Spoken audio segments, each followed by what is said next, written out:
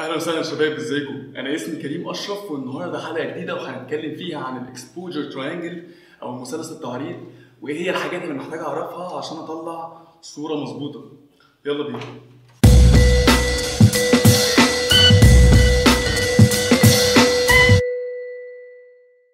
الصوره بتاعتي عشان تطلع مظبوطه، ما تطلعش غامقه او ما تطلعش فاتحه خالص، هما في 3 حاجات انا بتحكم فيهم عشان تطلع لي الاكسبوجر بتاعي يكون مظبوط.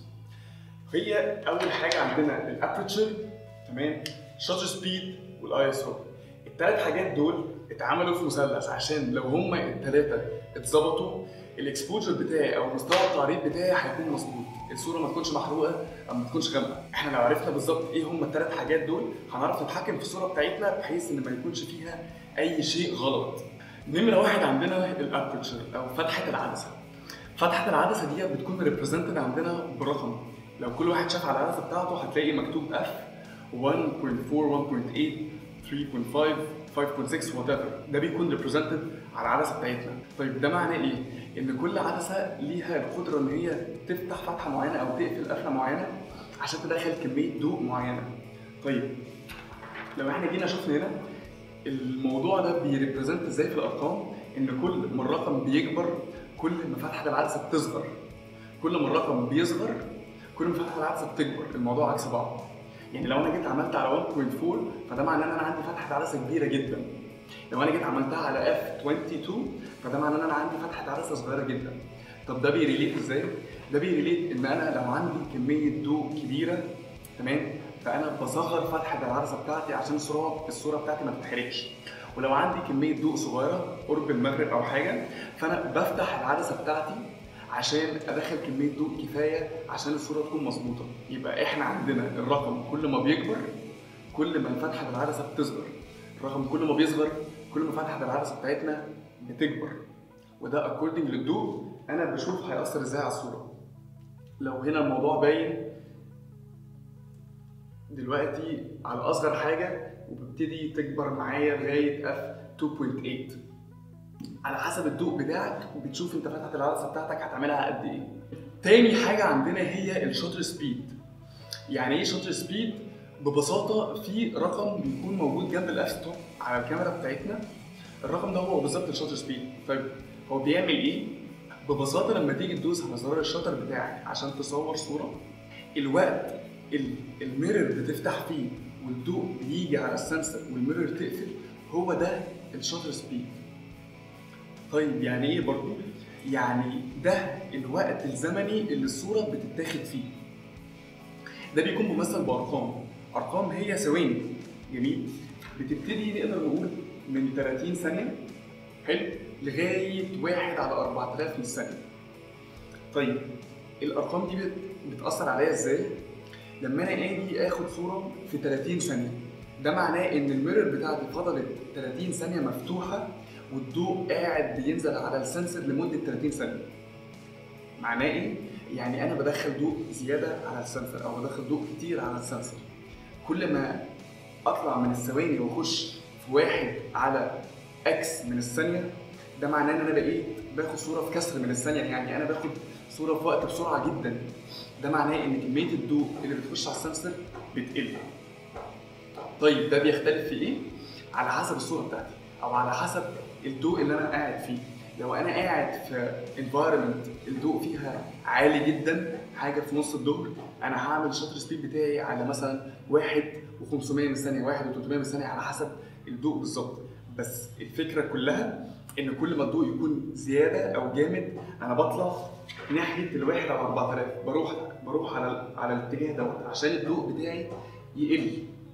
لو كل ما الضوء بيقل او انا بروح ناحيه المغرب ناحيه بالليل، انا بتجه على الاتجاه التاني ناحيه الثواني، ناحيه بقلل الشاتر سبيد بتاعي 1/30 من الثانيه، 1/25 لغايه ما ممكن اخش في ثواني كامله. واللي بيحدد الكلام دوت الضوء اللي انا قاعد فيه او الانفايرمنت اللي انا قاعد فيها. تالت حاجه عندنا النهارده في التراينجل بتاعنا هو الاي اس او او الايزو. طيب يعني ايه الايزو دوت؟ المفروض ان دوت حساسيه السنسر للضوء. طيب ده بيكون ريبريزنتد في الكاميرا بتاعتنا برضو بشكل ارقام، بتبتدي من 100 او 50 على حسب الكاميرات، لغايه مثلا 6400 بتبقى اكسباندبل على حسب كل نوع كاميرا. بس خلينا نتكلم في الستاندرد مثلا من 100 ل 6400 هتلاقي الرقم ده موجود. طيب احنا زي ما قلنا ده حساسيه السنسور للضوء. اوكي، يعني ايه بقى الكلام دوت؟ افتراضا ان احنا عندنا كميه ضوء معينه ما بتتغيرش، حلو، وانا صورت صوره الايزو بتاعي مظبوط على 100، هيطلع الشكل بتاعي بشكل معين او هيطلع الناتج بتاعي بشكل معين. جيت زودت الايزو شويه لغايه 200 وانا عندي الضوء بتاعي ثابت، العوامل التانيه ما بتتغيرش، الضوء بتاعي ثابت، بس عليت الايزو ل 200 هلاقي ان الصوره ابتدت تفتح شويه.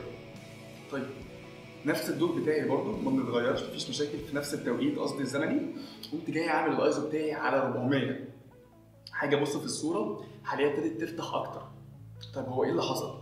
انا الضوء بتاعي ككميه ما اتغيرتش، معناه ان انا بصور في نفس التوقيت الزمني، والابرتشر بتاعي والشاتر سبيد ثابتين مفيش مشكله. ايه اللي انا غيرته؟ غيرت حساسيه السنسور لنفس كميه الضوء بتاعي. فلما كان الايزو بتاعي على 100 كان السنسور بتاعي بيحس الضوء ده بشكل معين. لما زودت الحساسيه بتاعته فبقى نفس كميه الضوء دي بتاثر عليه بشكل مختلف، بشكل اكبر. كل ما نزود الارقام بتاعتنا من 100 كل ما نطلع كل ما حساسيه السنسور بتاعتنا بتزيد. وده بيمشي بالمنظر ده، ان احنا عندنا الايزو لما بيبقى 100 تمام، كل ما بنعليه في نفس التوقيت الزمني كل ما الصوره بتبتدي تفتح. بالتالي بقى عشان الريليت، لو احنا في الظهر لو احنا الضوء بتاعنا شديد بنقلل الايزو عشان الصوره بتاعتنا ما تتحرقش. كل ما الضوء بيبتدي يقل كل ما انا نوعا ما ببتدي ازود الايزو بتاعي عشان الصوره تكون مظبوطه. الموضوع بالظبط يا جماعه عامل زي بالظبط صاحبنا الابيضاني خالص اللي بيروح البحر وفجاه في اقل وقت تلاقيه اتحرق واحمر، وواحد صاحبه مفيش مشكله بيكون قاعد جنبه والشمس اللي بتاثر عليه. صاحبنا اللي بيتحرق دوت هنفترض ان الايزو بتاعه بيبقى معمول على 6400، وصاحبنا اللي مفيش حاجه بتحصل له بتبقى الايزو بتاعه معمول على 100. احنا عندنا نفس كميه الضوء الموجوده في الشاطئ بتاثر على واحد بشكل مختلف عن التاني، عشان ده معمول الايزو بتاعه على 100، فبالتالي السنسيتيفيتي بتاعته او الحساسيه بتاعته تجاه الضوء بسيطه فمش بيتضرر او مش بيتاثر. انما التاني حساسيه الضوء بتاعته عاليه جدا معموله على 6400 او 3200، فبالتالي بيتضرر من اقل كميه ضوء. لو احنا فهمنا الموضوع دوت هنعرف ازاي نستخدمه. كل ما يكون عندي ضوء كبير جدا كل ما بعمل الرقم على رقم قليل، كل ما الضوء بتاعي بيبتدي يقل كل ما بزود الرقم بتاعي. كده اكون انا شرحت الثلاث حاجات من غير ما اخش نوعا ما في تفاصيل التفاصيل، عشان ده هيتعمل بيها فيديوهات ثانيه عشان الموضوع ما يكونش طويل. كل اللي عليكم تعملوه ان انتوا تحولوا الدايل بتاعكم على مانيوال وتروحوا تلعبوا بالثلاث حاجات بعد ما نوعا ما جمعنا معنى كل واحد فيهم. ولو حد عنده اسئله يا ريت يا جماعه اكتبها لي في الكومنتس تحت، واتمنى تكون الحلقه عجبتكم وان شاء الله اشوفكم الاسبوع الجاي وحلقه جديده. والسلام عليكم.